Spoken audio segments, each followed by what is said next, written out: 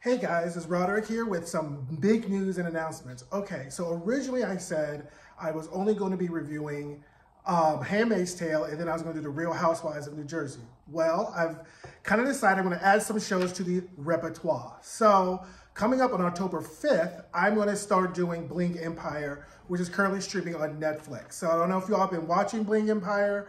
I know I said I was weaning myself off a reality television show, but I forgot I do kind of fuck with Bling Empire. I'm going to try to do a recap from the first two seasons. If I can watch the first two seasons again, kind of refresh my memory, because it was Trey messy in some certain parts. And then start the review. I'm going to break the review up because Netflix releases all its episodes all at one time. I'm going to break it up into 3 parts. So kind of over the weekend, I'll do a part 1, like the first 2 episodes, and then the middle part, another few episodes, and then the end of the season.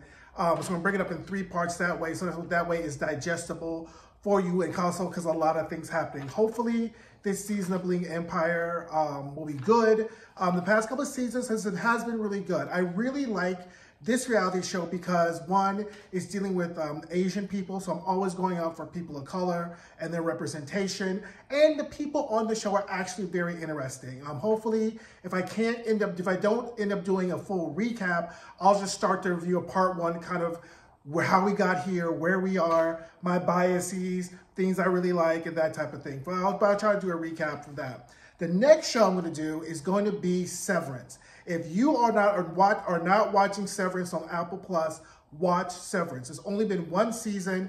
It is really, really good. One of my friends got me on the show.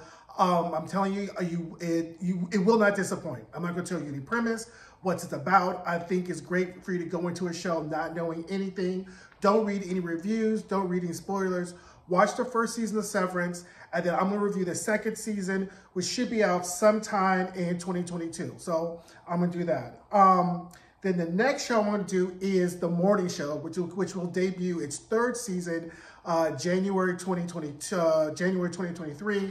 And I really, really, really like this show. I go up for Jennifer Aniston. She is constantly epitomizes unproblematic, rich white woman tea, and I just like that. And the show is actually really good.